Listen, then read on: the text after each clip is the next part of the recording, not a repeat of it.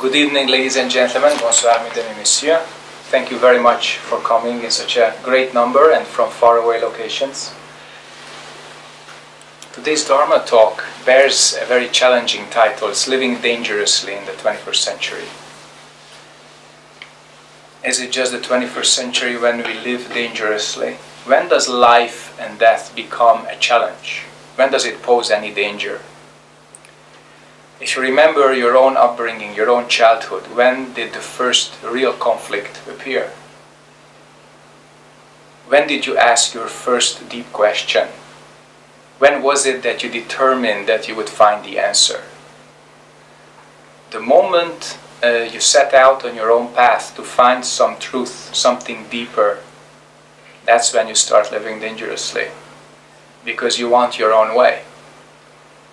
It is intricately and inevitably connected by developing your own I as a growing person. And the ego as a product of your endeavors is inevitable but not indispensable, as you can see. The real question is, what kind of challenge do we undertake? Life is a huge undertaking by itself.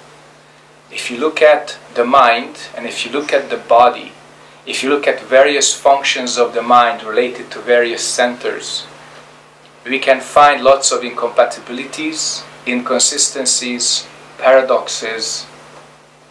So we find a lot of challenge in our lives. Where is the danger? For one, we have this body which is truly impermanent, dependent, and imperfect. Impermanent because we don't live that long. The trees, the mountains, the rivers, the sea, they last way longer than we do. We are dependent no matter what kind of idea we have about liberté or freedom. For 5 minutes we shut down oxygen in this room, everybody's dead. And we are imperfect because you look at your own face 10 years ago, 5 years ago and now, and you project what happens in 10 years, 20 or 30, that's a projection you can afford. Then you see the imperfection looking back at you from the mirror. And it's not the mirror's problem, it's your expectations problem. So you have this body and you have a mind which yearns for permanence, perfection, and complete independence. That's the major built-in danger of being born with this kind of mind and this kind of body. How do we manage that? How do we resolve that? And that was the Buddha's question when he didn't just follow his karma, but he actually set out on his journey and turned over his social conventions and went into the forest to practice. Now we have less and less forests to practice in, but we have wonderful apartments and zendos and ashrams and temples where we can do that. And asking a question, what am I really? Where do I come from? Why was I born? That is a question that we either ask or it haunts us for the rest of our lives. Human beings are not just curious. We are deeply intertwined with our lives and deaths on this planet. So we cannot not ask questions. We are always curious why we are in the way we are. Why we have this karma that we have. How much we have brought, how much we have acquired. To what extent can we be responsible for our own destiny if there is something like that? And these questions lead us to other questions. And in Zen we say that 10,000 questions are one question. That is, what am I, or what is this? What is this that sees with my eyes, hears with my ears, feels with my heart, speaks with my voice? So what is that? And as long as we think and have this dualistic idea, starting with I and the world, as long as we have conceptual thinking, we cannot find the answer. Now, that's the first real danger. When you start to look outside of your comfort zone of established thinking, established norms, established knowledge, you start to go beyond those borders because you don't know what you find. In fact, this don't know is what you find. And that is uncertain. And that's why people many times are way more attached to their suffering rather than seek for a solution. Why is that? Suffering is certain. Suffering is something we know. Suffering is something that is comprised out of our own habits. We can even blame people for it. It's very kind of sweet when we can blame people, because you project your own responsibility to someone else. But suddenly finding the second noble truth, the cause of suffering, or the end of suffering, or the way to end suffering, that's very challenging. Because finally we have to grow up mentally. We have to grow up spiritually and become responsible persons. And there's no other path to that than awakening. There are many religions and many schools that teach some kind of salvation, awakening, enlightenment, you name it. There's tons of it. But what is the common denominator of all this? What happens generically and genuinely to people who set out on this path and they walk on it? First of all, they have to face the truth. They have to face the truth of what we think we are and what we truly are. That's different. And we face the facts first inside, that our ideas, our concepts, our imagination is not up to the truth, to the extent that we attach to our ignorance, anger, and desire. That's the gap. That's the gap between truth and illusion. So the moment we realize that, we see how we reproduce these dualistic ideas. We reproduce this anger, desire, and ignorance moment to moment. That's what makes us sick. That's what makes us totally depressed. That's what drains you from energy. But on the other hand, the correct cultivation of dualistic emotions and thoughts, they can also give you great insights and happiness and joy, except that we not always have the handle on it. We can't handle these things, our karma, many times to a sufficient and necessary extent. What's the difference? The difference is insight. The difference is clarity. The difference is a certain level of awakening or letting go of your idea of yourself. And when that happens, then you face the truth. You face the truth of your karma, the world's karma, your interdependence, and what it means to be born into this human body. What the potentials are that you have, what the limitations are that you have. You face all that. And by then you have left your comfort zone long time ago. Your self-image vanished somewhere in the past, you know. Just like a city which you visit back after 15, 20 years and you say, wow, I used to eat there. But you have no more relationship to that at all. You just see it. That's how ideas of self, that's how self-image, that's how ego prints, they can just be gone. When the Buddha teaches about emptiness, most of you already understand that it has nothing to do with the Western concept of nihilism, nothing like that.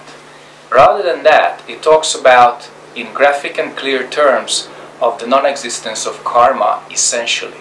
So when the sixth patriarch, Huineng, says originally nothing, he wasn't an existentialist or a nihilistic person. He said, what you have is something you made. We made all this. What you experience inside your heart, your mind, in the world, we made all this. Originally it didn't exist. So how did we come to this? How did we come to 7 billion people living on this planet with this state of affairs? How did we come to us going back home, and in the evening we wonder what we've done on that day and why? So that's the inertia of our karma. That's our unperceived karma. That's our ignorance we carry forth over and over again, and most of that ignorance is willful because we don't want to see.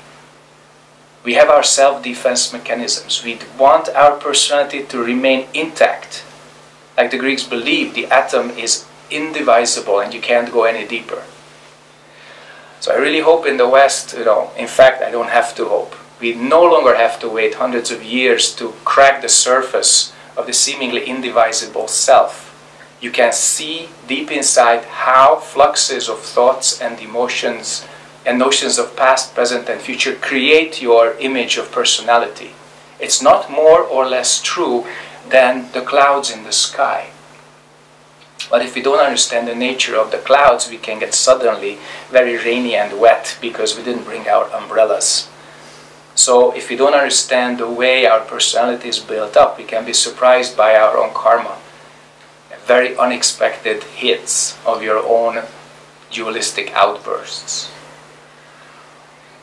So living dangerously actually means you turn your energy inside and you are prepared to see whatever you see by questioning who you are. And it's an inquiry, not a doubt. In fact, there are many translations that translate the great question, what is this, into a doubt. That's not a doubt, it's an inquiry. And that deep inquiry goes layer by layer, perception by perception. And if you let go what you actually saw, then you can go deeper. If you get stuck with any other identity, then you are stuck with that new imposed self-image. And then you're stuck on the way. Your new I, my, me doesn't let you go.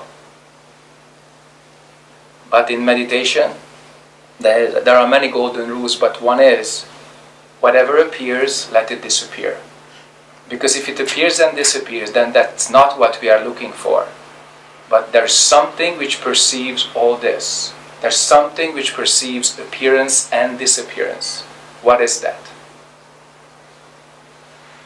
When you find that, when you have a glimpse, some kind of attainment to that, then things begin to change.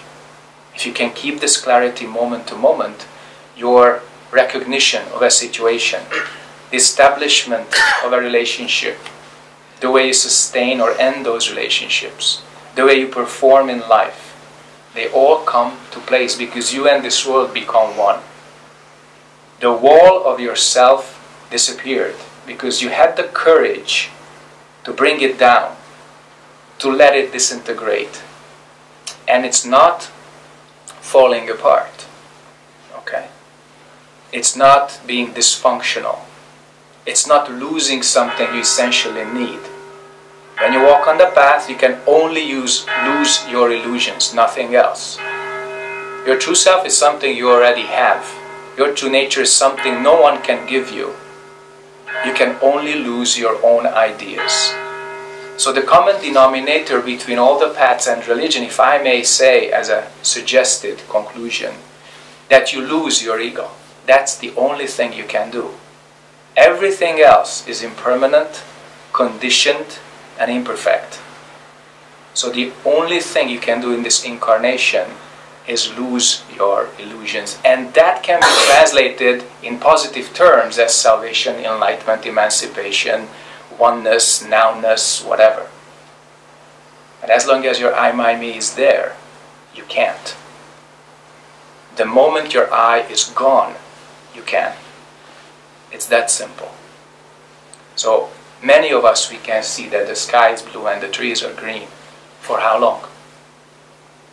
How long does it take before your projections set in? How long can you keep the image of another person clear in your mind, in your heart? How long can you sustain a desired relationship?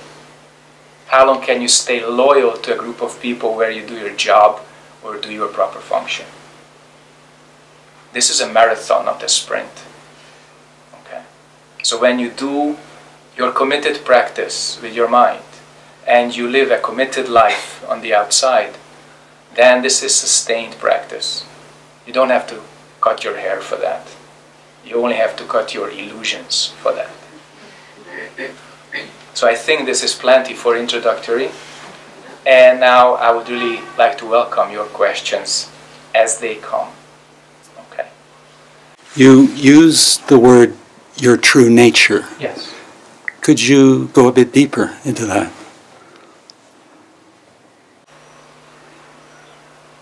I just did. You can't put that into name and form originally. We tag it with various definitions, but originally there's no name, no form. So the next depth is this. But not to be stuck at the substance level. Next is really the sky is blue, trees are green, we have wonderful faces sitting, 25, 30 of us. That's truth. The first was substance, that's the hardest to express. But this thing which we cannot express is clear like space, clear like a mirror. So it reflects everything as it is, moment to moment. You're looking at me, I'm looking at you. So that's our truth as it is reflected. And next is correct function. So that's all our true nature from three views: substance, truth, and function. All the three views are valid. All strike a different angle, and all are necessary. If we don't attain substance, then truth doesn't become clear. If we don't perceive truth, we are attached to emptiness. And if we don't perform correct function, then we remain still and passive, just immersed in the truth. But then comes function. It's really, I would say, complete in this way, like light, still images, and motion picture. Interesting. Thank you. More questions? Yeah. Can I ask, how important has prayer been in your in the Zen practice? That Define prayer for me. I guess by prayer I mean going outside of yourself to some inspirational, invocational, poetic lines perhaps, or something linked to the Buddha.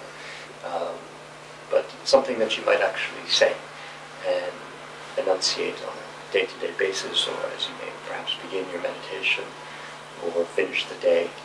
But I guess, yeah, by prayer I mean something that you might actually say. Say? Yeah.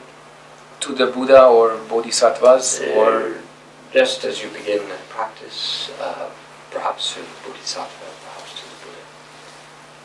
Yes, I'm thinking in terms of, for me, I wonder, once upon a time I might have prayed in a very different way, and it's been a long, long time, but as I'm very interested in pursuing no self and awakening and oneness, etc., I wonder about a bit of help. just a little help? Yeah. From my friend? Yeah. In the sense you say, I never prayed. If you believe that the Buddhas and Bodhisattvas are separate from you, you pray. If you believe that you and them share the same substance, that moment you transform your consciousness. And for that you may even chant. You kind of do an active and clear act of transformation of your consciousness using projected or externalized principles. Those principles are embodied in the Bodhisattvas. So the Bodhisattva is a projection of your compassion, wisdom, healing power, whatever. And that's why when you say you go outside of yourself, let me rephrase that. When you forget yourself. You don't go outside. You forget yourself. Then inside and outside become one. And then you only chant Kwansambotha. Or you recite the Gridharani of compassion. That transforms your consciousness exactly by leaving those boundaries behind that you call the self. And you may reestablish that after the retreat or when your mantra practice is over, but it will never be the same because they were removed. And once they are removed, you don't believe that they are absolute or permanent, or they are kind of imposed upon you as a person. So I never prayed, but I did a lot of mantra practice. Okay. Thank you. More questions? Can you explain more about this function? Isn't the function something that we have in our minds and therefore is part of our eyes and me's and stuff? When I arrived at Gare de l'Est, what did you do? Pick you up. Yeah, that's function.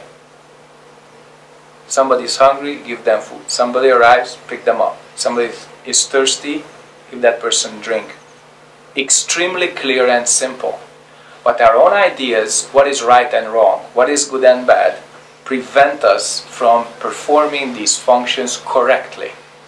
And it's not a simplistic answer, it's a simple answer. This kind of simplicity does not take away any of your qualities, but it gives you control over your qualities. And that is very important. So basically, correct function means you connect to that person or situation 100%. And once you have done that, you follow your own vows, whatever vows you have. And I don't mean just Bodhisattva vows. Everybody has principles and purposes based on those principles. And that gives you a sense of direction in life. That also defines how you function in a given situation, whether you are the culprit or the victim or the police. So function is extremely simple, and when you and this world become one, then you can actually help other beings. In our tradition, we actually distinguish between two kinds of function. One is the subject just like this. I'll explain that later. The other is the object just like this. Let me give you an example.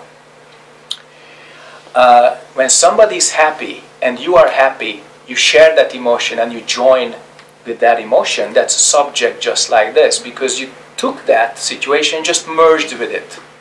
You took that upon yourself as a subject. Okay? But when somebody is hungry, you give that person food. When somebody is sad, you try to improve them or make them a little happier.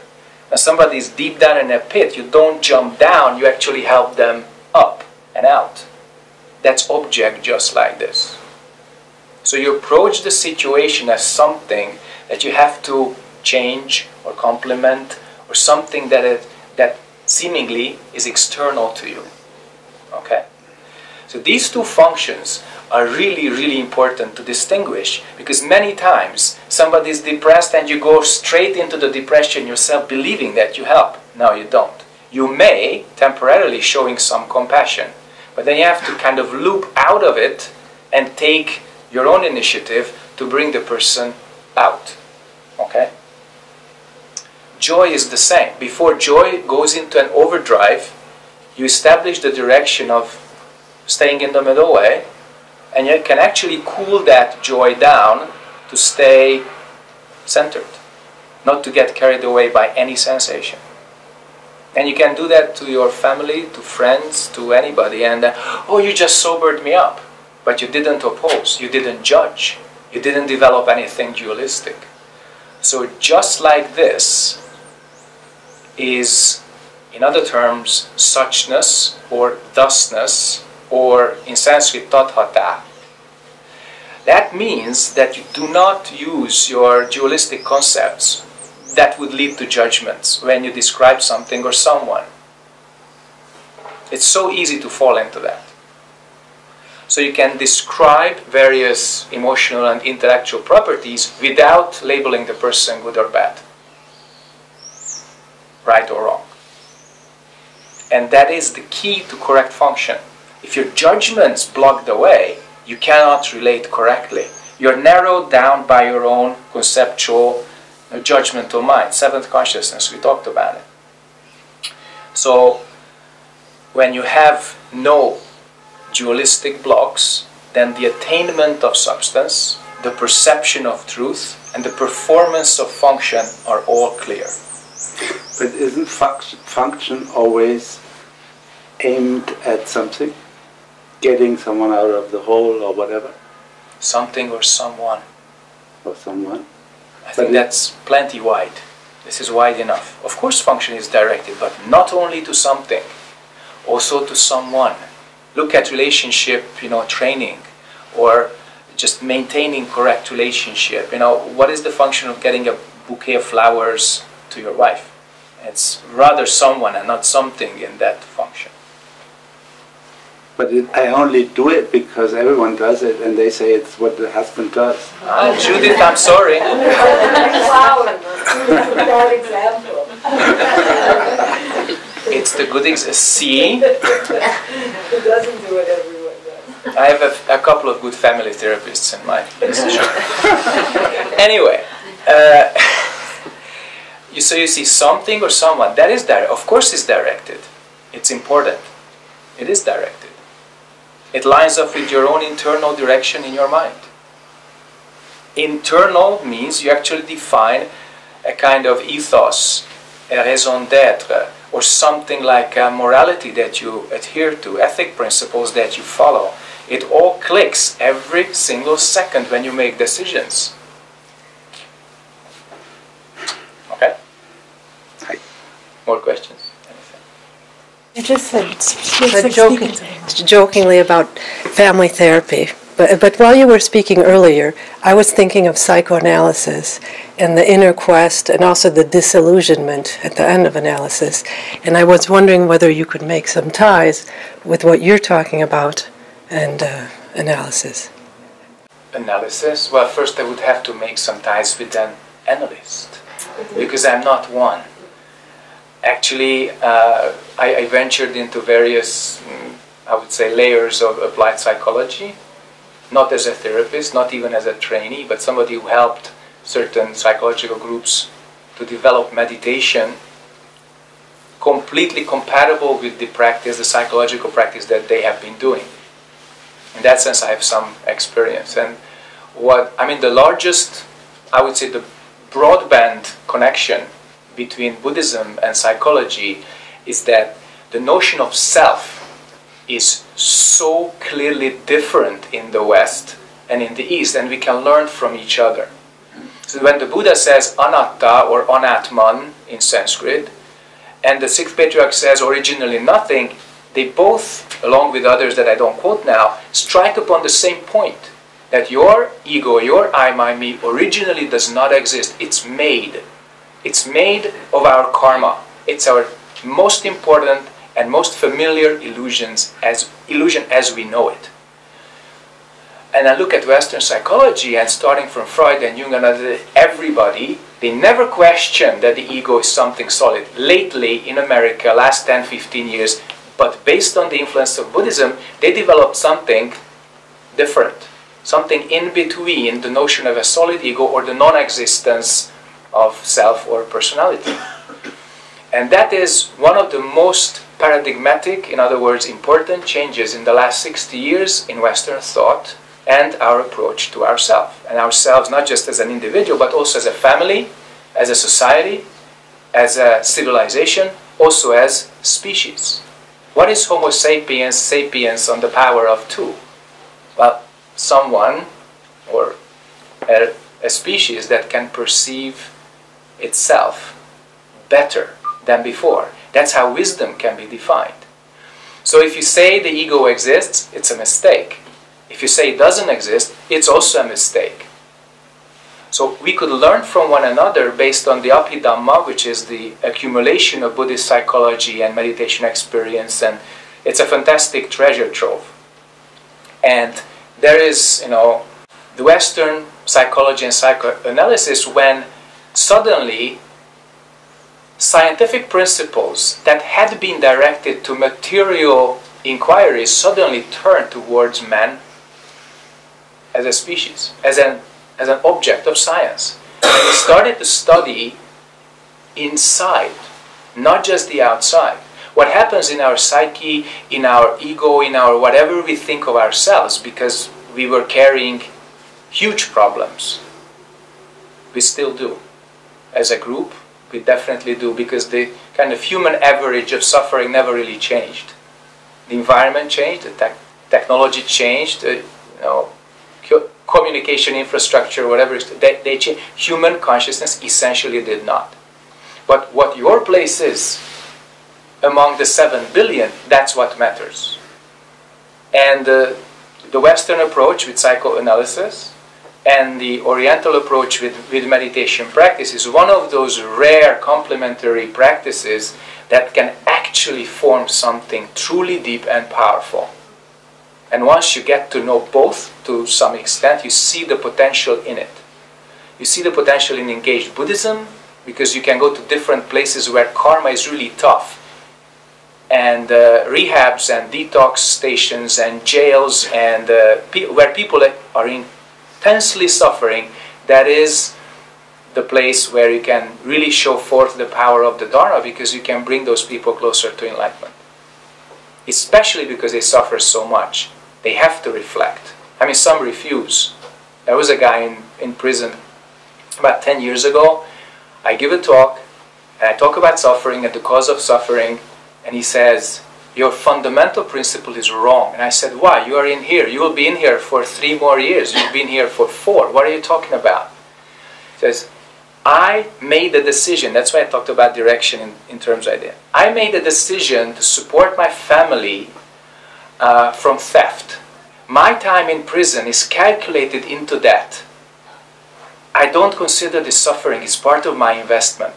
Now, these guys will never listen before they get actually emotionally, intellectually, existentially hammered to the extent that they lose this very thick crust of themselves. I mean, the guy was 2 meters tall and 120 kilograms of pure muscle and aggression. What do you expect? So you can't talk sense into people before they open up. And what is it that opens them up? It's their own questions or their own suffering combined. So I think if we very carefully and humbly and truthfully combine East and West, we can get something truly potentially healing and powerful for us, humanity as a whole. Well, because the question now is about psychoanalysis, just I wanted to say before my other question that listening to you it really spoke to me. I mean, I am psychoanalyst, and it, you know, but you know, I don't know whether I'm on that level, which level it is, you know, I mean, how, but it so made sense with what I do in my practice. But the question I wanted to ask you was, what place do you give to ritual? Huge. First and foremost, we should have rituals that we actually believe in. Without rituals, we cannot purify our karma. We cannot actually connect to anything outside of ourselves. I mean, even the evening meal in a family where everybody's there and they talk, that's a ritual. We eat together, we share our thoughts and our emotions, that's a ritual. I mean, at least in Europe, we begin together with a bon appetit and we say thank you at the end. But some people say grace, some people have some kind of ritual, like we had our mini silence at the beginning of our Dharma talk. So rituals are hugely important, which is, I don't want to sound materialistic, but it's an agreed procedure to a definite end or purpose. And there is trust in it, because you cannot define each and every step scientifically. I've been part of hundreds of rituals as a Buddhist monk, and honestly, in the first couple of years, I never really understood why. Then I opened up another channel, and I felt what was going on during the ritual, and I stopped questioning.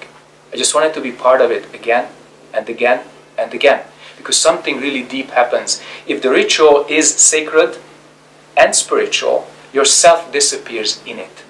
Not rave, not ecstasy, nothing extreme. Just a very clear, no thinking act. That's ritual. When you don't think, just do it.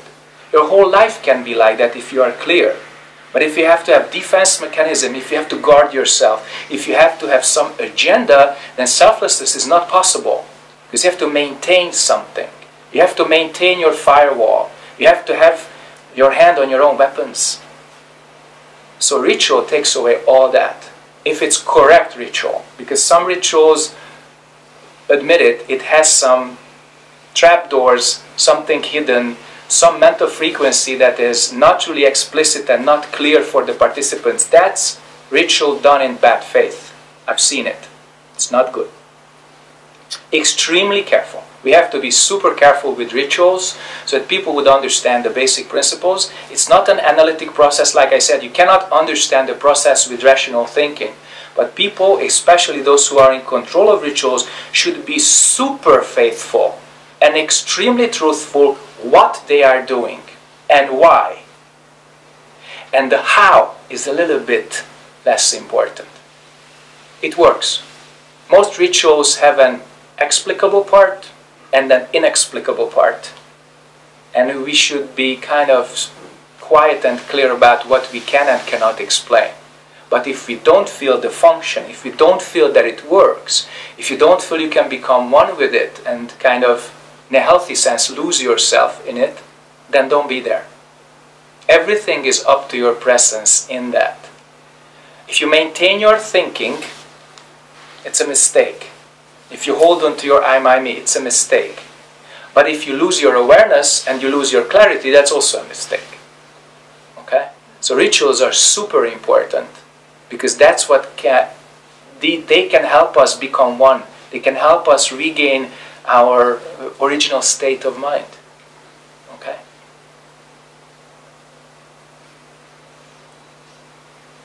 Most important, believe in the ritual. If people don't believe in the ritual, they stay outside of it mentally, although they are in it physically. Big mistake. Okay? More questions?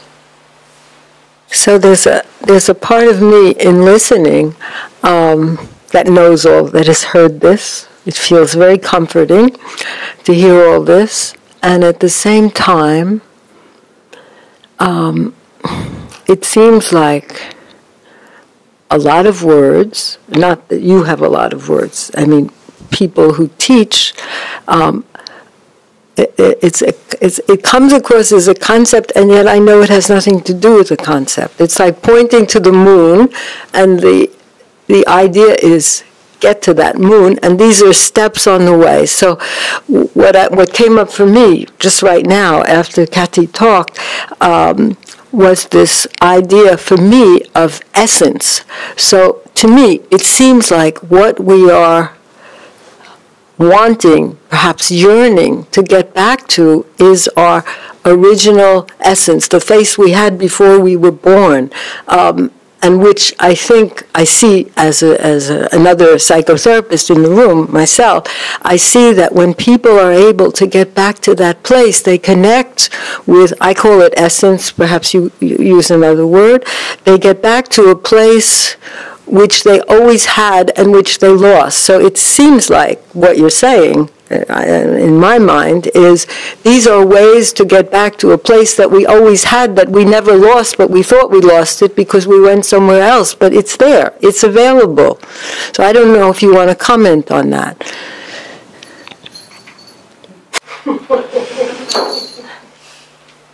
You can call this essence, substance, enlightenment, Buddha, doesn't matter. And that place is here. And that time is now. It's not in the past, not in the future, not in a projected present. It's just this moment, and that's the key point. There are very, very few dogmas, not even this one. But Zen is extremely direct, and it points directly to human mind. And that has a time and space relation. You can attain that only in this moment. And when they asked Sumsan Sunim, what is this moment? I love that answer. Of course, he could have given any kind of Zen snap, momentary perception, but he said, one per infinite time. So that's actually the best kind of intellectual rendering, this T per infinite. This infinity is this moment. We have nothing else. And when we come to terms with that, when we surrender to this moment, that's when we can become one and we can attain something which we can never think of. The word for this, as you said, we give a lot of words. But why? Why don't we just stay silent or do some mantras and that's it? Because you're hungry. Your intellect is hungry. You could have put some delicious dîner or supper into your body, but your mind is hungry and it wants to know. Now we come to the paradox, how can we know something that cannot be expressed with words? Well, we first circumambulate it with some ritual thinking, and we get closer and closer and closer like good hunters, and then, when the mind is prepared, you demonstrate. And then knowledge is superseded and transcended. And that's why these words are important. We have this thinking sickness, this attachment to concepts, and of course the cure comes from the same realm. Otherwise it would be pretty hard to swallow. It's like bitter medicine, but the clever mother puts it into some syrup for the kid. Tastes sweet, but It isn't. So that's why in the old Taoist writings they said, good teaching is bitter, correct path seems to lead backwards. Now, you don't experience that much bitter teaching because it's very hard to sell,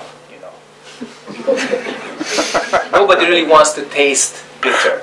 So what do teachers do? They make jokes, they are humorous, they tell stories, they are being personal, they explain, they use symbols, they talk about various things you might be interested in, just that you would swallow this one bitter pill of don't know.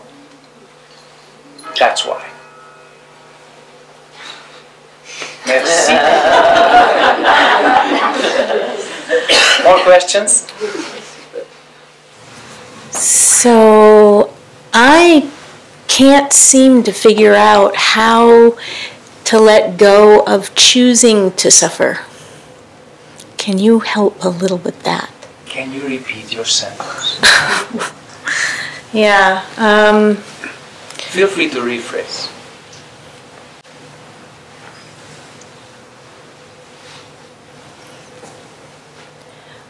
I do not I make choices that aren't always good for feeling good in my body. And I seem to like to do that, but then I suffer. And then I feel bad. What's your question? So far this is 100% human. Nothing unfamiliar or wrong about it, neither is right. But what's your question about this? We love to do this. What's your question? I really love to do it.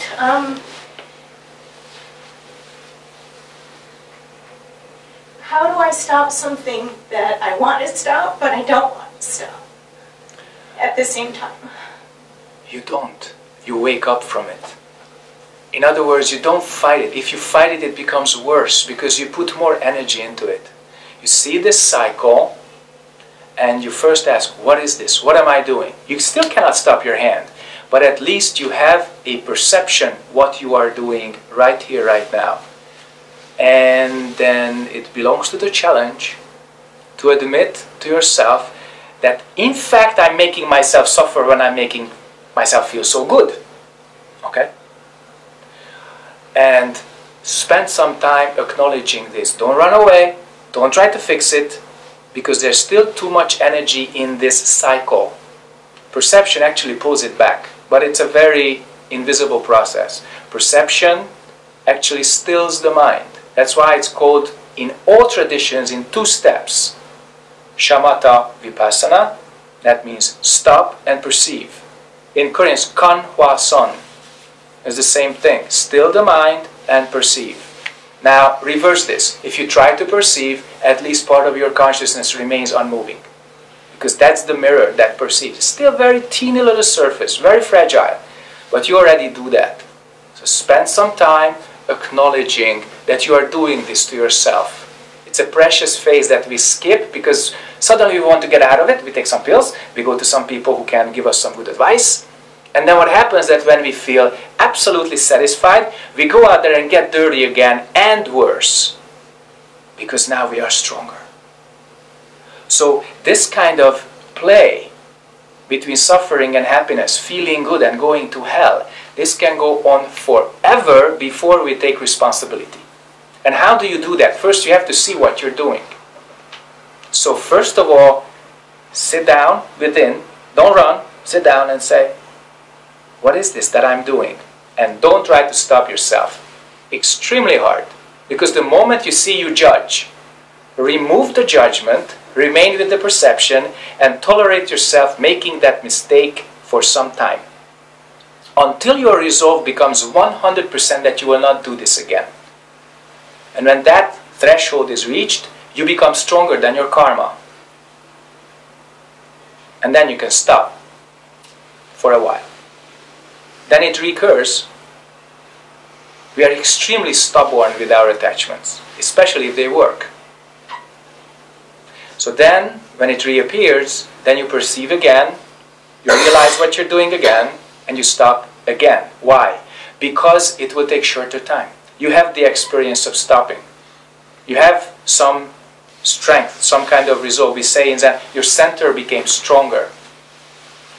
When I went to rehabs and taught ex-addicts, they were physically clean already. They spent at least 6 months recovery, group therapy, you name it. Then we came in with the professional partner. I was teaching meditation. She was teaching various social and life kind of counseling, whatever. But none of them stayed. Actually, one of them stayed as a student for about 10 years. None of them did. None of them wanted to do this. Because they realized they can become clean. They can become more or less non-criminalized members of society, but they will never give up addictive behavior to the extent that meditation would take them, and they didn't want to go on that path. So usually 10% of a given normal social group stays with meditation. That's a very healthy ratio. With ex-addicts, it's 1,000th. It's really rare. Because if you get used to addictive behavior, and it's extremely hard to stop because you satisfied yourself so much with it, and you learn to live with it, that you don't want to get out of it. It's too well known, it's too familiar, it's too gratifying, plus you became old in it. Because you do 10, 15 years of hard drugs, it takes away 40, 50 years of your life. So, when you actually can stop the mind moving, you gain so much energy that only gravitons could talk about it. But black holes do not emit light. Gravitons do not talk. Your true self doesn't have a kind of Excel chart of red and black. In other words, you don't know how strong you are before you get tested. Okay? So when you see a kind of self-perpetuating suffering, don't go with it. Don't run around like a little dog in an arena chasing the artificial rabbit. Stop and look. After perception, you see cause and effect, and when your decision reached critical mass, the 100% resolve, then you act, not before. Okay? Other questions? I'm not sure I understand everything, but it's really it's shaking me quite a lot. And I was thinking of what you said about what you can call evil or le mal in French. Le mal. And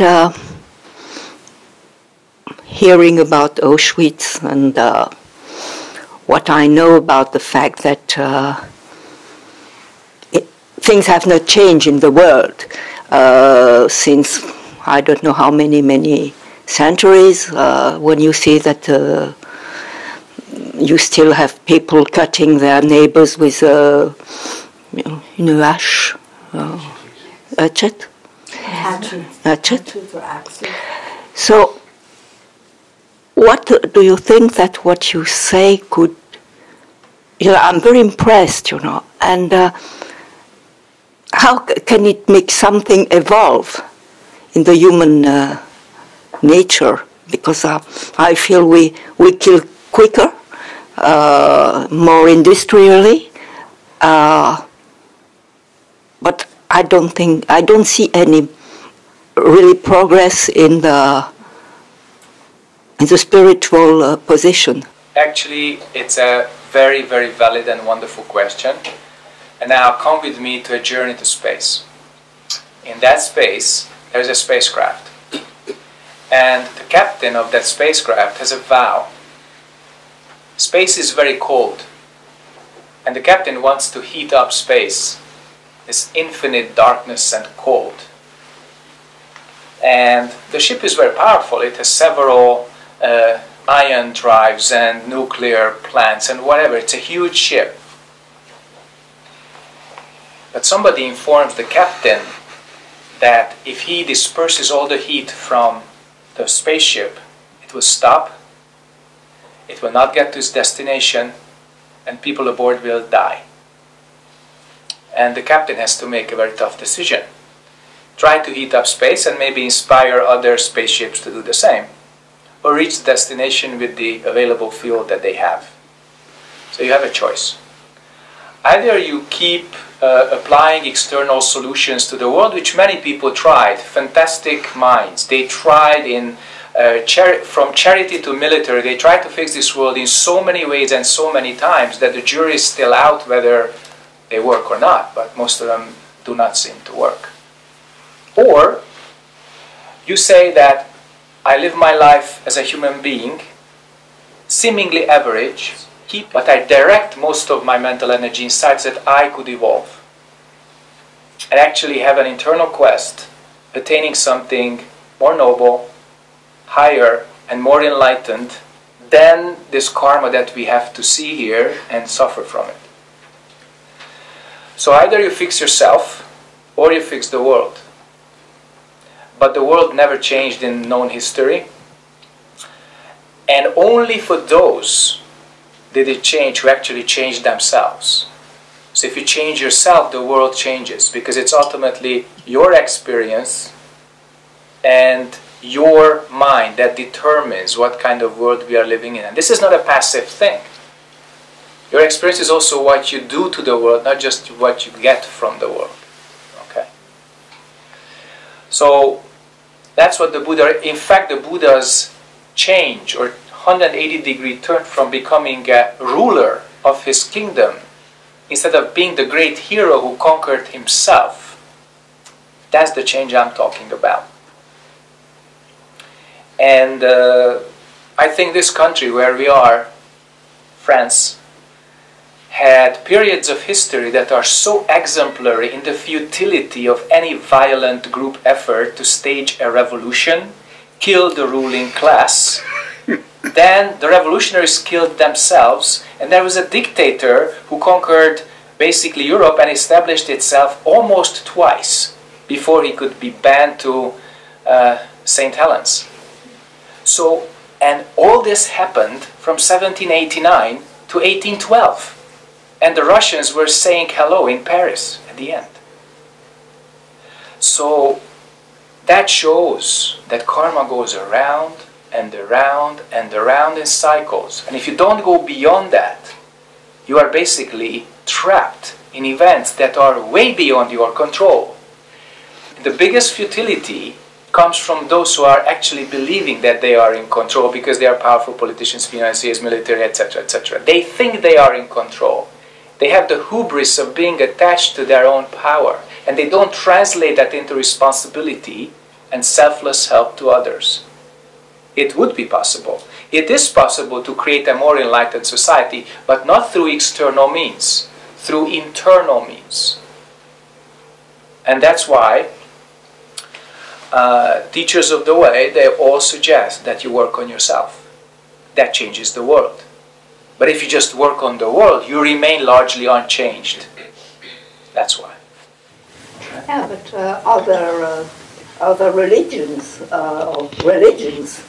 for instance, any Christian religions works on love. For instance, loving the other will bring a different world.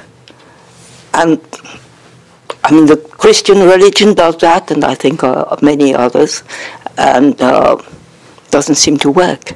And people are supposed to work on becoming more loving, more pure, more less selfish, and if we don't take away our judgments and dualistic emotions and all kinds of attachments to good and bad, how could we genuinely love anybody, including ourselves? We can't. We are trapped in our own ideas. So loving each other, love your neighbor as your brother, is a great idea, except we haven't removed the hindrances from it. That's why substance is so important. We talked about substance, truth, and function. You don't attain substance, there is no truth, and we are so far from ideal in function that it's just a different world. I want to do this, but I'm doing that. And the two are completely at odds. Why? Because we have our karma, our attachments, our distortions. If you have a mirror and you write something on the mirror with a lipstick, then that's exactly where the mirror will not reflect. And you can write love into the mirror. But that's where the mirror will be ineffective. Okay?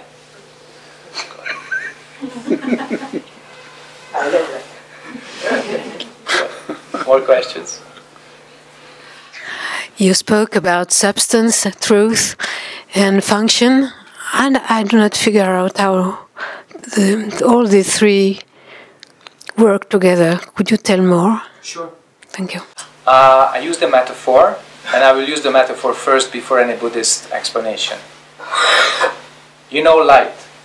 Light which is kind of fading out at this part of the day, because the sun is setting. So light. A stream of photons that enable us to actually see so many things physically. Then you click pictures with a camera, still images of your journey, of an excursion, of a family reunion. And then you shoot motion pictures also with cameras. And then you watch it as a film. So substance is the light, truth is the still images, and the motion picture is the function. Next level. When you practice, you can attain this state of not knowing or not moving mind, when nothing comes or nothing goes, yet there is this mind without object. The old texts say a mind of no mind. Okay? I will elucidate that by quoting a dialogue between Bodhidharma, 1,000 years after Buddha, and Emperor Wu. Bodhidharma was the person who carried the Dharma from India to China. And the whole journey before he actually stood before Emperor Wu took 2 to 3 years. He learned Chinese, he prepared himself for the he actually stopped several times on the way. So Emperor Wu asks him about Buddhism. He wanted to test Bodhidharma, what kind of teacher he was.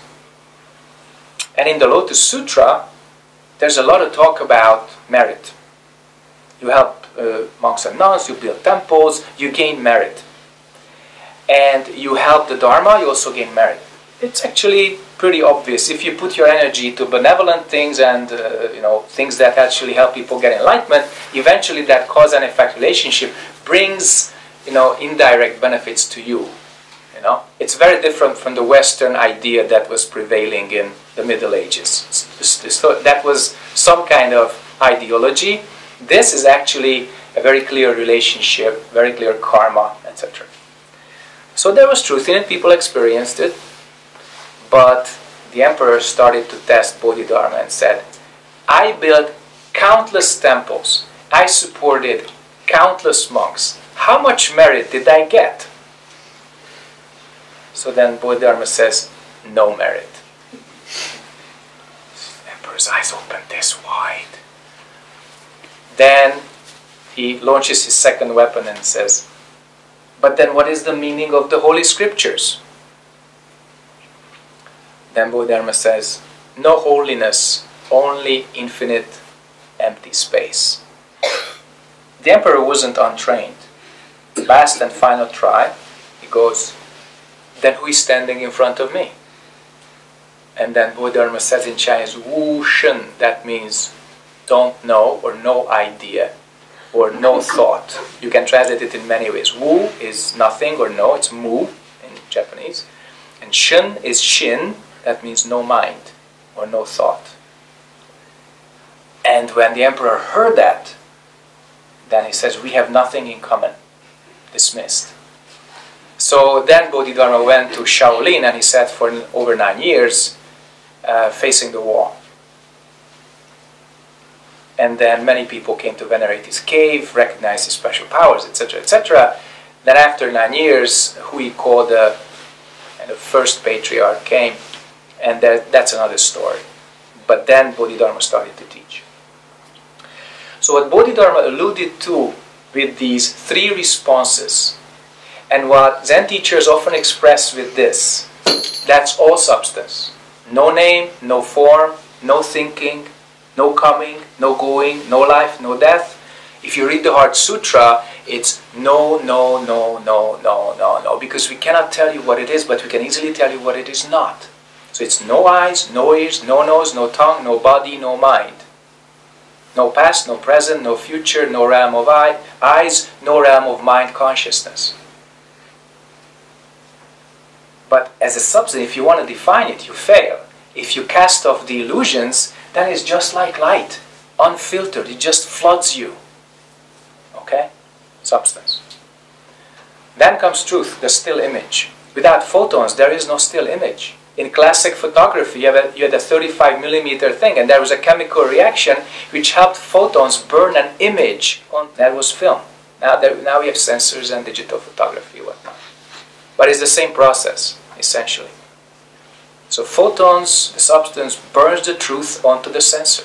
Sky is blue, trees are green, floor is gray. This stick is remarkably rainbow. So, that's the truth. And then you see, if you don't apply it just to objects, but you apply it to human beings, you see somebody is disoriented, somebody is sad, what kind of emotions and thoughts do people have? If your perception is fine enough, you can perceive that. The next question is what you do with that perception. What you do with the image. What kind of movie you make out of the still images. That's the biggest question, and that's when your function is determined. You determine that, no one else. What you do with that truth. You see your spouse coming home totally exhausted and tired, and it's your choice to actually push him deeper or actually elevate him from that. Other questions? Being a psychotherapist myself. My goodness, how many of you are here? There is something that... I'll also tell you why. Okay, I'm looking forward to that. There is something that I value very much, which is very much? value. You value very much, okay? Which is humility. Okay.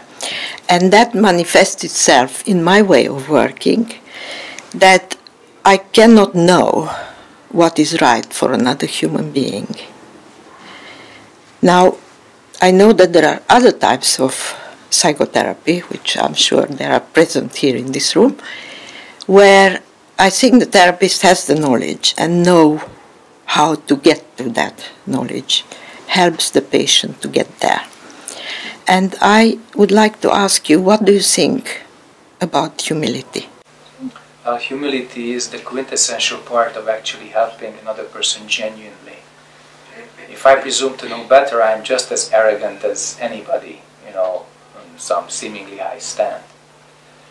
If we realize we cannot know better than someone else about their own psyche or their own fate, we stop making these huge declarations and explanations. We actually help them ask the right questions so that they would explore by themselves who they are, why they were born, why they are living their lives. So if we ask questions regularly and clearly, we realize how much we don't know. And that huge experience of don't know takes away this really fraction of an idea that we actually used to know something.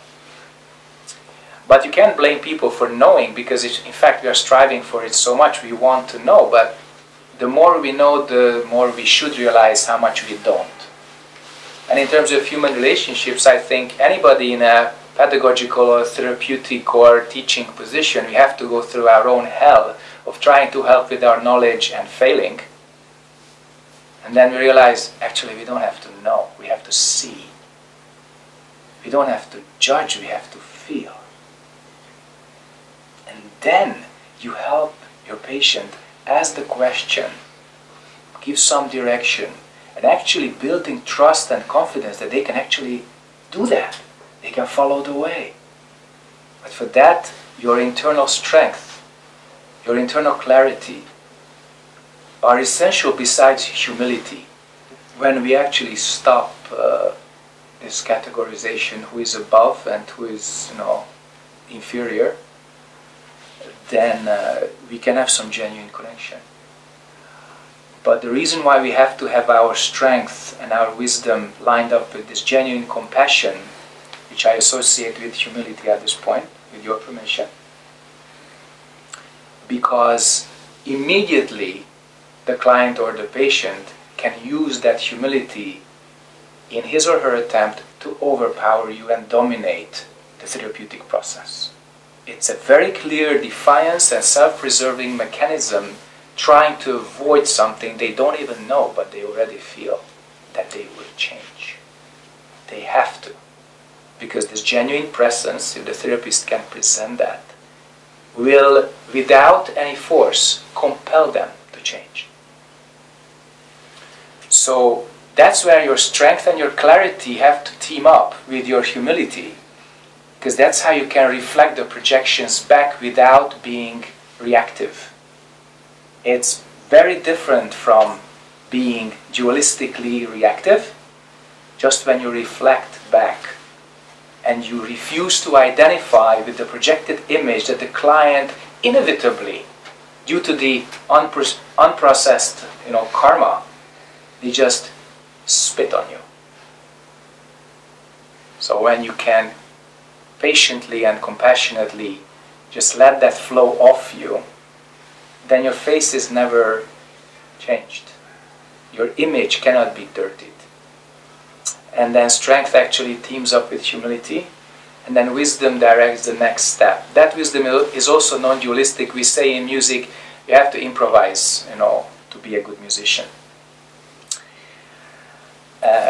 What actually prevented me to go to the faculty of psychology was this huge amount of conceptual framework and knowledge that were required to actually sit down with a human being. Now I think different. I think those guidelines are necessary. I worked on, transcendental type of meditation for so long that I see that being somewhere in infinite time, infinite space without boundaries is equally dangerous. It's one of the dangers you can live with. But the other danger is being stuck between conceptual boundaries and trying to be in the safe zone of established scientific methods. If you don't go beyond them, you cannot explore, you cannot improvise, and you also cannot genuinely help. But if we are with our own kind of infinite time, infinite space, great moment, then we can actually lose this humility. It's possible because you believe in yourself so much. So how do we find the middle way? And that's why I said earlier to the question, we need to have the best of East and West combined, seeing how we can make it complete, how we can attain that complete. So humility has a wonderful and great role, together with the additional qualities that I dared to quote. Okay? Anything else? You didn't answer your own question. You said what you was would that? be a very bad client. Was that a question? Well, I thought you were supposed to answer to that. Would you like to talk about it? If I would like to say if you would be a bad client, I could not say that now. So I will help you out. I'm an extremely stubborn person. And I don't want anybody to analyze my suffering, because it became my fuel. It became something that tremendously motivates me, and I use my experiences in the past, all my mistakes, as a fuel.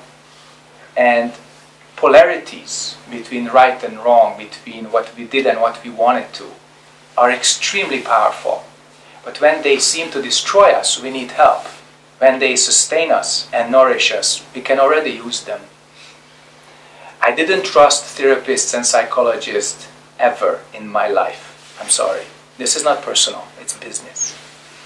And the reason is because I never ever wanted to lose my spiritual independence and give up even for a second. And see what happened. I became a monk. I became part of a tradition which is largely built on humility, obedience, etc., etc. And I really accept the word of my spiritual superiors as binding. But when I approached it from a Western point of view, I didn't feel I should follow anybody. And of course you can write it to the account of having 2 medical doctors as parents. that came with the job. Okay? And now I actually learned that, like I said earlier to the question, that these 2 things, the 2 kinds of approaches, can be combined, and therefore I can trust that. In fact, as we talked with Maggie earlier before this Dharma talk began, I had a hugely positive experience with Western applied a kind of group therapy, and I'm sorry if I ruff a few feathers, but that was family constellation. So the Hellinger type of school, it has many branches and offshoots, and I was asked to teach meditation in one of them, and of course I started to learn from them immediately. So teaching meditation there meant for me that I actually tried to become one with their minds, with the morphogenetic field prevailing in that room. And I had the fortune and the privilege to be part of really dozens and dozens of constellations, experiencing the beautiful principles of Zen moment to moment in it. I didn't go there for that, but it came as a verification that yes, you don't depend on the scriptures. We didn't use any of that during the constellations. Yet, yes, there is mind-to-mind connection, unspoken and clear. There is a transmission of roles and a transmission of subconscious content which becomes conscious through you. And it's healing. It's amazing. So we actually had to get to that. When you're a university student and you read Freud, you say, oops. And I know somebody, maybe even more people are using old Freudian cognitive analytic psychology, and it's great because it's not the same as 30, 40 years ago. We all know that. But when you're an untrained, unripe, arrogant university student, then you have your own opinion on everything and everyone at first sight. There you have it. Okay? Thank you. You're welcome. More questions? It's about being a Zen teacher. I have a question for you. Why did you decide to be a Zen teacher? Did you decide? And what does that mean for you to function as a Zen teacher? Fortunately, Catherine, I did not make that decision. My master, Zen Master Sung San, appointed me as a teacher with a kind of ceremonial recognition in 1999 August. And I had a huge internal conflict whether to take it or not. I didn't consider myself ready, not even ripe for it. But I trusted the vision of my master that I could actually grow into that.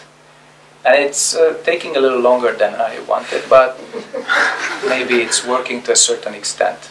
At least to answer some questions to the extent that it motivates people to practice. And allow me, it's not really the decision how you allow yourself to become a Zen teacher, but how you remain one. That is a tougher one, at least for me. What it is that kind of gets you out into situations like this and allows you to reveal whatever you allow yourself to reveal. Whatever you presume to know, instead of just being silent. And again, without quoting or blaming Zen Master Sung San too much, I trust him deeply to the last core, last cell, last little fragment of his teaching and his work. 24 years ago when I started the Dharma, it was him, his person, his lineage, his tradition that actually saved me from very bad states of mind. So if he says nearly 10 years later, then this is your job, then I humbly accept and I try to do that to the best of my abilities. Nearly exactly the 10th year of my teaching activity brought that question or group of questions extremely clearly to the fore in a way that couldn't be escaped or mitigated or modified or just procrastinated.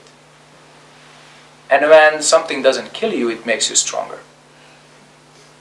So that's how we can remain who we believe we should be as a personality, as a job, as something we do. But probably musicians, we have at least one musician here, can tell you what magic that moment of silence has when you finish a concert. That moment when the 4 parts or 5 parts or 3 parts of that musical composition is over. And there is no hand clap yet, but the music has already ceased. That moment of silence has depth that no one can describe. You have to be there. So the depth of the mind's merging, the depth of one meditation, the shine in somebody's eyes just for one moment makes it worth for lifetimes. Because there's no other way you can achieve that unless you really undertake it 100% and you commit yourself to it and you stick through it thick and thin, day in, day out, rainy or sunny day, it doesn't matter. And you work for years and years and years, and then you have one of these moments. And it's all worth it. It's fantastic. So, as far as I'm concerned, I'll be happy to see you in years, many years, in this. And I hope that will happen. Next question. Could you say something about changing karma? You mentioned it earlier. Mm-hmm. What kind of karma would you like to change? I didn't know there were many kinds. Are you wearing only one kind of clothing? No. Likewise. You ask your lady friend, where can I buy clothes? And then she'll probably ask, sweetheart, what do you want to buy? A shawl, a skirt, a blouse? You didn't know there are many kinds of karma? I honestly don't believe you. But I had to take a little round before I disbelieve you. You know about karma way more than you reveal. So, are you ready to ask the real question, or should we dance around a little more? How can you change? I love you for this. So, maybe you will not love me after this, but what kind of karma would you like to change?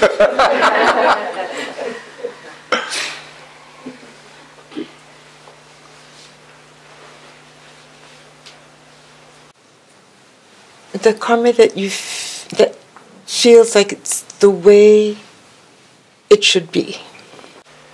This is like De Gaulle saying that you cannot govern a country with 537 type of cheese in it. You're so general, like a general. You're guarding your position, that's okay.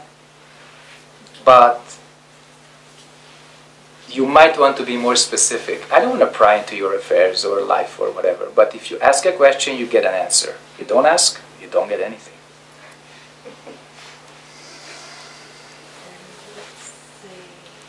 Too much thinking. Spit it out. Can you say what karma is? Can you say what it is not? I don't know. Let me help you with this. Okay. Not forgetting that you haven't asked your real question yet. Karma, what's your name? Seal. Seal. Seal. Karma is cause and effect, action and result, whether in thought, word, deed, emotion, whatever. Furthermore, it is the accumulation of cause and effect, the accumulation of these results, the formation of these into habits, the habits into personality traits, these traits into personalities, the persons into groups, the groups into societies, the societies into civilization, the civilization into species. The very smallest and the very largest in our lives follow the same rules.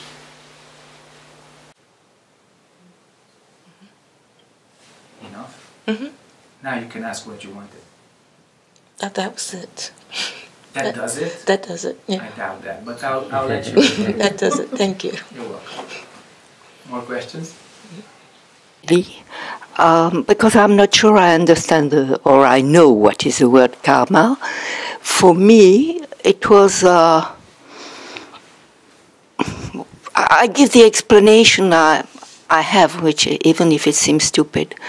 For me, it's the idea that you have something in your... you lead a life which is already written as a scenario, for instance, and it is already written because of the way you react to whatever happens in your life. But you have no other way to react. That's destiny. Yeah. That's actually For being me, oblivious. it was something like destiny. Very good. I'm glad you brought this up, because many times we apply karma as some kind of destiny or fate or whatnot. Look, your free will is made of the same atoms as your incapabilities. If you can look at it this way, then the karma that you were born with and you accumulated for many lifetimes, and the actions that you decide to do out of your free will, they follow the same rules. So, your accumulated karma that you have no power over, because you haven't seen it, you haven't processed this, you attach to it, you identify with it, that's your destiny. It's in your chart. I'm sure you have seen it. So if you look at any astrological reading, that is a blueprint, not a complete printout. It's a blueprint of all your accumulated karma that you brought with yourself into this incarnation. And to the extent that you don't see it inside, to that extent that controls you. So people say, it's my destiny. I had to be a soldier. Okay. Did you have any control over yourself when you made that decision to follow the call or obey the orders to become a soldier? Probably not. So to the extent that you see your karma, to the extent that you detach from your karma, to the extent that you see your karma originally does not exist, to that extent you can become free. And to the extent you attach to it, to that extent you follow the statistical probability coded in your karma. And that karma is nowhere else, it's in your eighth consciousness. We call it alaya or alaya vijnana, your storehouse consciousness. That is your huge hard drive. In fact, a farm of hard drives with all your lives in it, mostly subconscious. Luckily, if it was not subconscious, we would go nuts. Imagine you would be living parallel lives as a princess somewhere down in Spain, or somewhere in Germany later, or somewhere in Scotland, or somewhere in South America, or Africa, wherever, and then you have your current personality as the dancer over chaos. No. It's very clear that it's subconscious. It has to be. That's why birth is such a huge line between the past and the present. That's why normally we don't remember past lives, and you don't have to. Please, don't think it's a necessity. It can be a byproduct, but you can easily discard that. So to the extent you can see your karma, you see how it operates. You see how it operates in this moment. To the extent of your clarity and strength and compassion, you can turn your karma to a different direction from the statistical probability that is coded in there by your previous actions and speech and emotions and thoughts. Alright? There is no destiny originally. Just like originally there is no karma. But we made it, we forgot it, we follow it. Archetypes. Jung is great with that. It's all the shadows of your previous karmas and previous lives. Every single lifetime has big morals, huge imprints, huge events, and all those events are stored in your consciousness. And all the unprocessed stuff comes out either daylight or in dreams at night. And mostly daylight, during the day, we repress it with our rational thinking and sensory perceptions. That's why we can't see them. Then it comes in your dreams, especially recurring dreams. They are huge indications of homeworks inside that you haven't finished. So there are various ways to describe the content. You can go with archetypes or samskaras that are consciousness drivers from inside. Okay? Drivers or vectors inside your mind that kind of hone your will or point them to different directions. Okay? These are reflected in your seventh consciousness, which is your judgmental mind, your duality maker, when you make decisions over right or wrong. I want, I don't want. This is me, this is not me. That's all based on previous experience. So that's like the controller. And from the eighth, the storehouse, the seventh, the duality maker or judgment maker, There's the sixth, which is your conceptual mind, your CPU. That's how you form your concepts. That's how you link those concepts. Your CPU actually processes all this information, translates that into your physical being. The 5 physical senses, eyes, ears, nose, tongue, and body, that is touch. So if you look at the psychophysical existence of a human being, we are describable with these 8 levels of consciousness. However, your true nature is not one of them. This is something which sees all this, perceives all this. And if you perceive all this, you can make a decision. If not, your karma, your habits control you. Okay? So thank you for your question. Wonderful topic.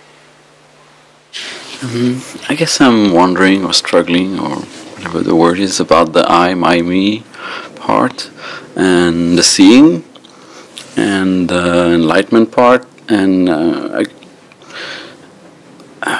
not sure how to word it, but in a sense I get a sense of the seeing. At the same time, in the living our lives, I also see sort of the inevitability of the I, my, me in the everydayness of being, like in that, because I guess I link I, my, me, as you say, is with identification, with the thoughts and the believing and the hanging on to that, and you made a link with dropping that in a sense. Those are my words, to reach the seeing in, as I understand it. Yeah. But at the same time, listening to you, I also hear a lot of I, my, me. How would you not? Exactly. I open my mouth. Exactly. So that's where I guess I hear the nonsense of my question, but at the same time, you should hear the nonsense of my teaching. That's it. Well, that's where I react in a sense. That's Are you also a therapist? Yeah, like pretty much everyone. Everybody's a therapist. I'm the only client. Well, I guess it's okay. Because what's your name? The seeing, Nicholas. Nicholas. The seeing is like very still and silent, and I guess I'm worrying about action and not the identification, dropping the identification yet being in action, as opposed to just. So what does your girlfriend say about this? That I think worried about action. Sorry? Worried about action. Did she notice that ever?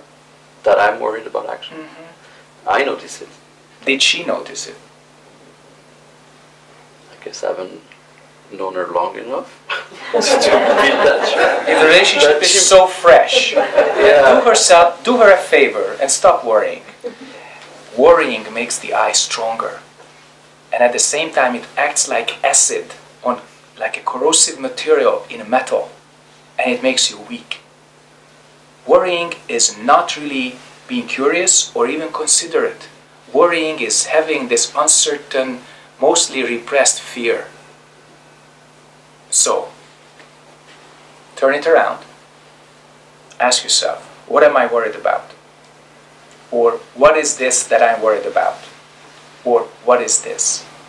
And this what is this is not about your substance. This is not what I taught earlier as the huadu, the main question of yourself. This what is this that I'm worried about is directed to a specific karma inside. You can use that, just like you set the focus of this machine to 1 meter, 2 meters, 4 meters, or into infinity. What is this as a question on substance opens it up to infinity. But when it has a specific object of mind, your worry, it works the same way. The photons are the same, whether they travel in empty space or they hit this stick and show it as a rainbow color. It's the same thing.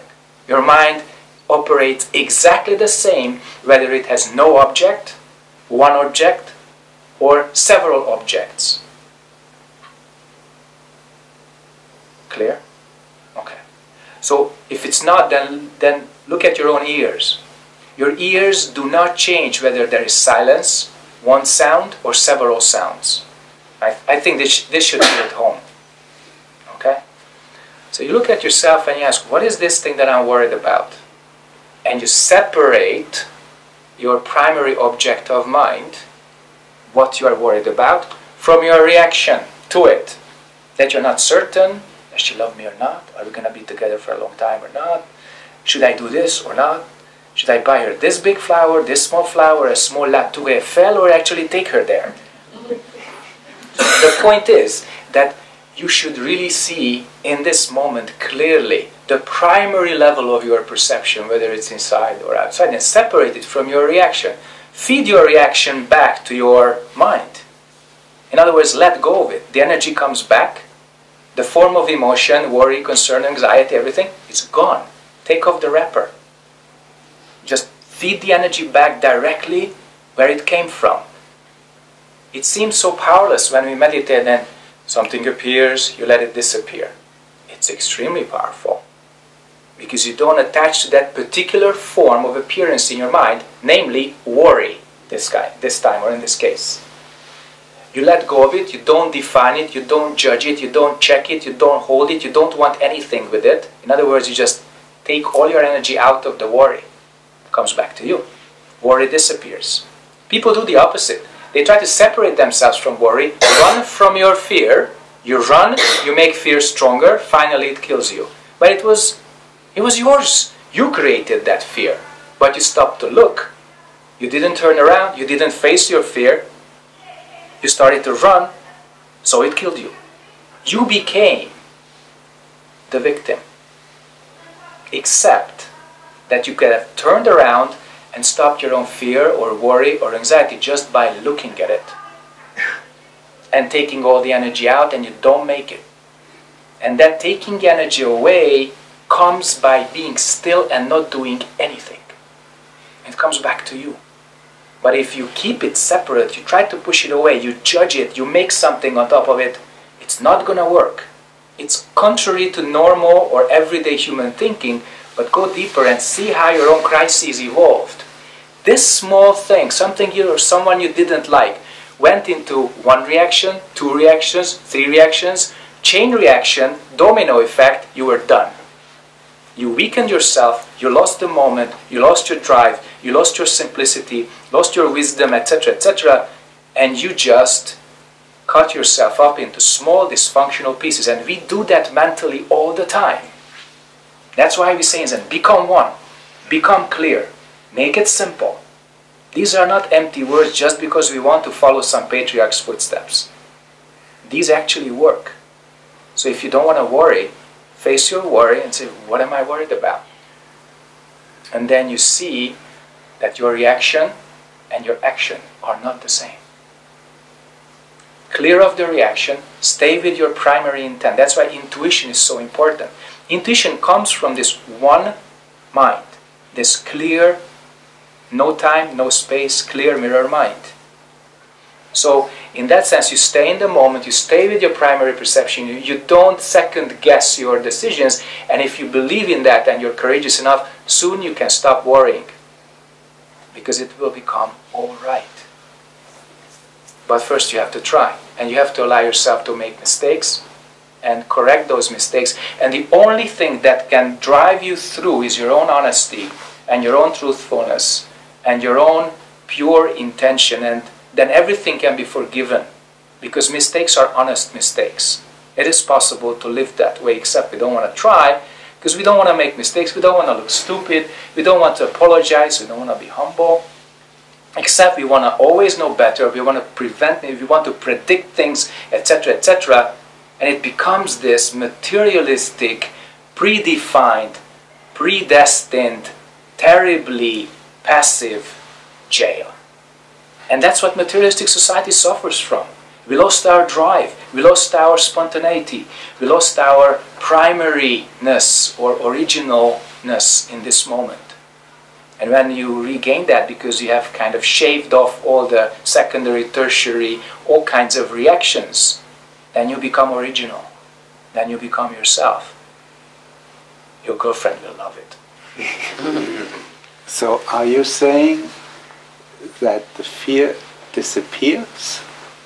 Or is it just that as I witness the fear, it still continues to arise and it also just disappears on the horizon? In other words, is there something that sets us totally, not, I don't know how to say this. You don't have to, because I can answer you without elucidating to the very end. So, you have a dog, and the dog bites and barks and even bites the owner and barks at everybody.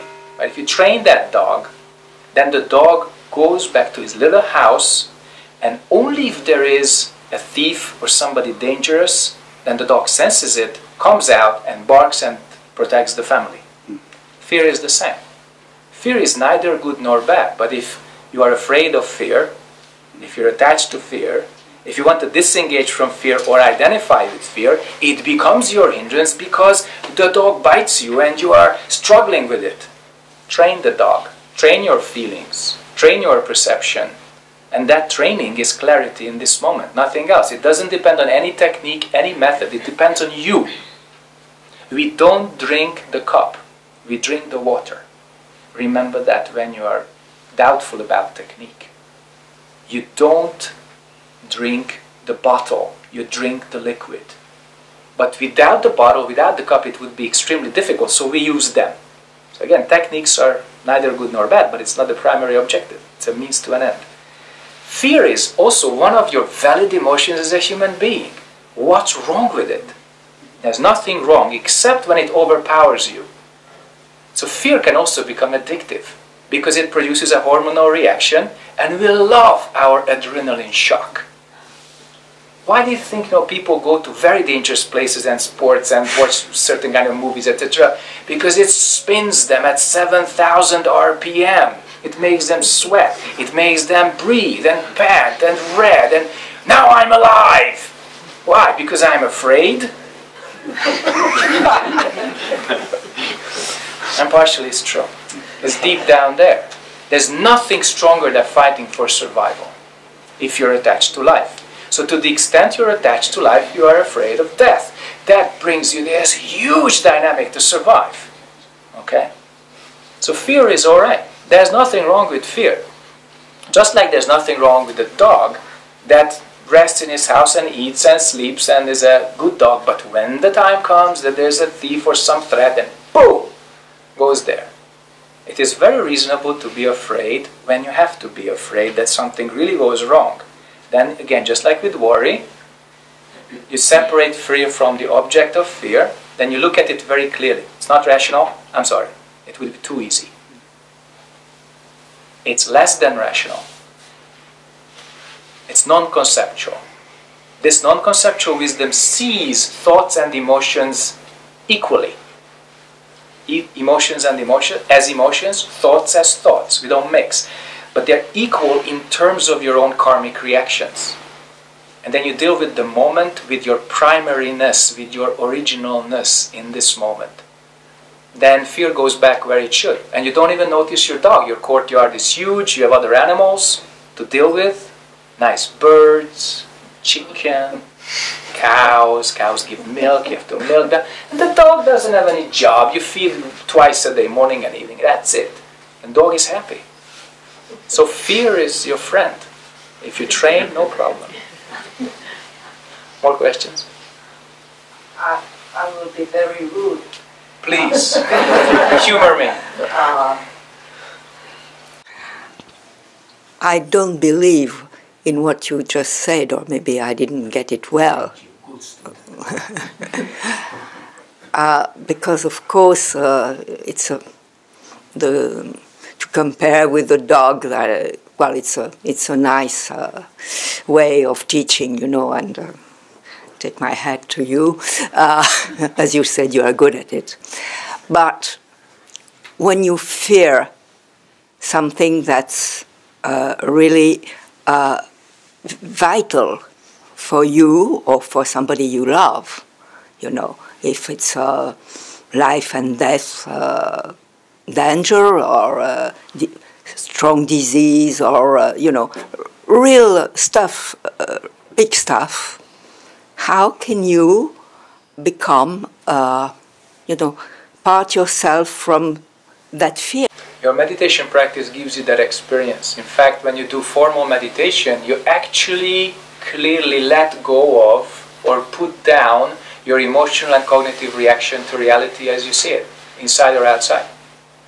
So actually, your question happily reinforces the main line of this teaching, just from another angle.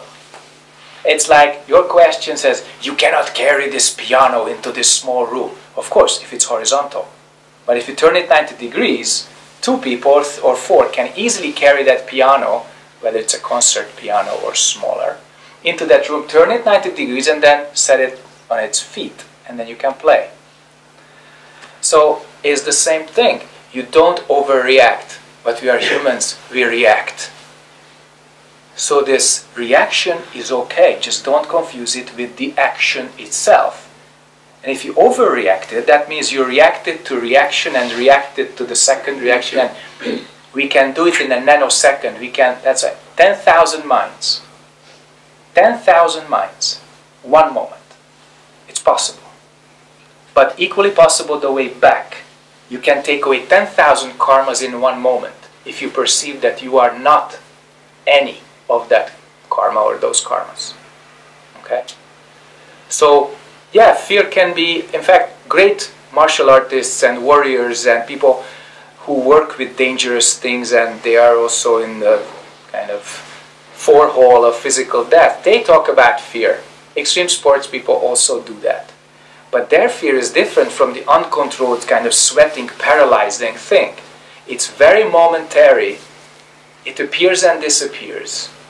And they know how to handle it. In fact, they know how to draw energy from it instead of fear drawing their energy away. You use your karma, you win. Your karma uses you, you lose. It's that simple. It depends on your mental training which one happens. Okay? Your center is strong, your karma cannot control you. Your center is weak, your karma controls you. This center is this not moving, not coming, not going, clear mirror consciousness. That's it. You let that be broken or distorted, you are broken. Earlier it seems to me that you opposed the way of meditation and the way of changing oneself to the way of changing the world. Actually, please finish your question. Yeah, and I'll so answer. My question is, why oppose them? I oppose them because most people see it in opposition, but I try to build a bridge just by prioritizing. In Latin they said ate incipi, which means begin with yourself. It doesn't mean you stay passive or on the mountain forever. It means that you begin with yourself. If we don't attain the correct view, how could we have correct livelihood, correct meditation, correct speech, correct energy or effort? How could we do that? So this correct view begins with yourself. And then you can help this world. But perhaps we can agree that by the time you develop this correct view, your view on the world also changes. And that's essential. If we don't change ourselves, the world also doesn't change. There's also something prior to that. We don't become clear about ourselves. Then we don't see the world either correctly, because we are so much blinded by our own delusions. So perhaps that settles the dispute that didn't exist. I just want to say that in my experience, working with the world is also working on oneself. True. That's great. And so we don't have to wait to be fully enlightened. Actually, would you say that? Because I never said that. No. I'm just making more. I'm just trying to be more. You just add a little fire to the pizza. Because sometimes people can, twist around what they hear. So anyway, I'm extremely careful not to twist. Yeah. Okay. I actually twisted my knee 4 years ago. That was a very bad experience. So I was really careful, beginning with yourself, and then you can extend that to the world to the extent that you actually can believe you have made some meaningful changes. But perhaps we can agree that many people, out of sheer goodwill, they don't train themselves and they immediately want to change the world. And as we say, the road to hell is paved with good intentions. That's what I wanted to address, not passivity. And we are in Mahayana Buddhism, and these days Theravada They also don't stay in the hermitage for the rest of their lives. They come back and build huge hospitals, things like that. Okay? Thank you. You're welcome. No, I said, I was just thinking it's not by chance that so many of us in the room are in the helping profession, psychotherapists. And for me, this is part of working on myself, working with other people, but being clear what's mine and what's theirs.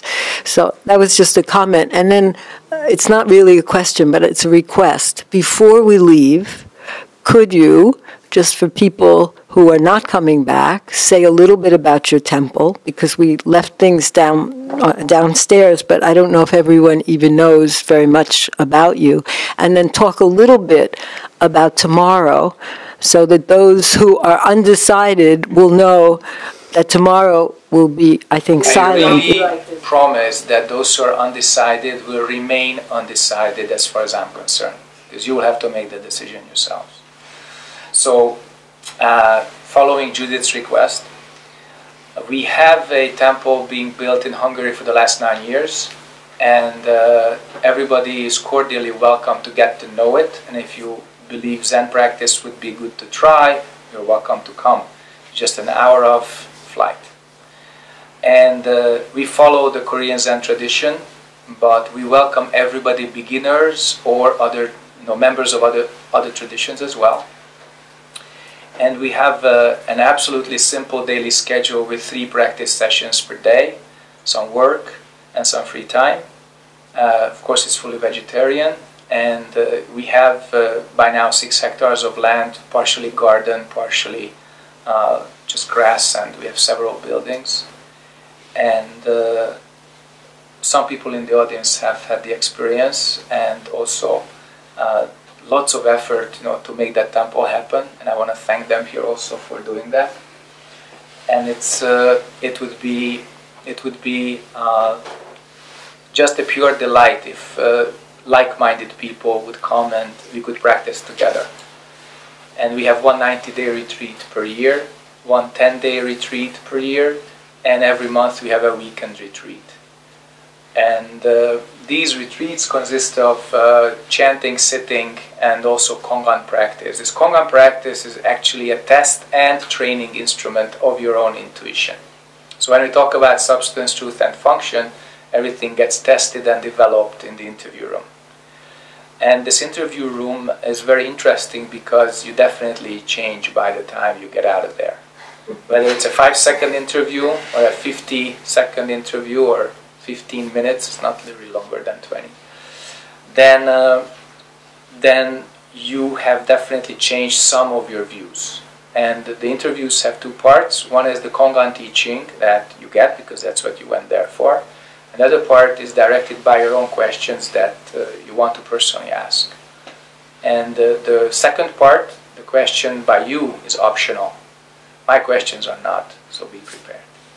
So basically, we go through several stages of Kongan teachings, and if you endure, and if you can deal with your own frustration, then you can actually answer those Kongans which you will learn are only byproducts of something much greater. And this much greater is the purpose. We call that don't know. And the answers, will develop and be refined. It's a very exciting and fantastically, I would say, enlightening process. And the temple itself had stages of construction. It's not yet finished, but it's already functional. One last and final call for any questions about tomorrow's practice, or basically anything you wish to ask. If not, then I sincerely thank you for coming here tonight and sharing the Dharma with all of us. And I certainly hope that we can practice together in one form or another and make a sincere effort to attain awakening and save all beings from suffering. Thank you.